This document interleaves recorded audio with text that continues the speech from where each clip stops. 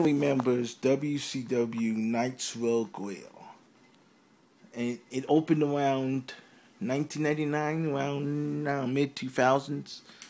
It was a pretty nice place. You could sit there. It had a wrestling themed menu, no food and drinks named after the wrestlers and other stuff. And it had wrestling memorabilia on the wall, and you could watch Nitro. You could watch the pay-per-views there.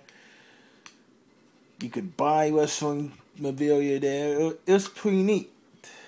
I mean, I've been there. I think I've been there once. I don't know. I don't remember if I ate anything.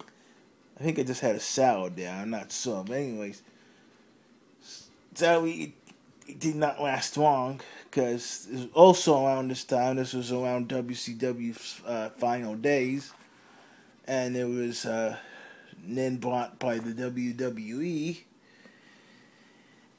and it closed it. I don't know if it closed the store before WCW or yeah, I think it was before. Yeah, and I think it was right after that WCW closed its stores too.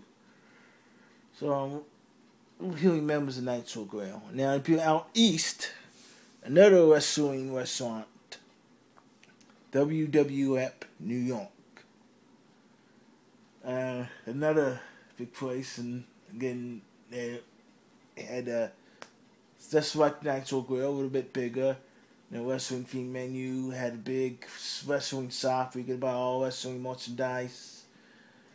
It had an arcade. It had a club called The World. I think that's still there.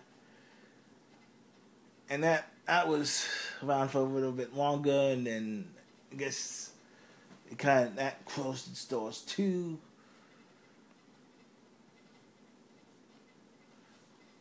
And so, tune in. We haven't had another wrestling themed restaurant. I think we should do one. Not WWE.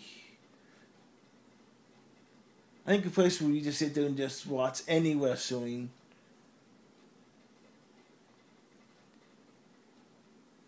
And kind of like a sports bar type theme place again. Now, oh, nice to have again, you know. We become, if you remember, the Nitro Grill in Las Vegas, or WWE New York in New York City.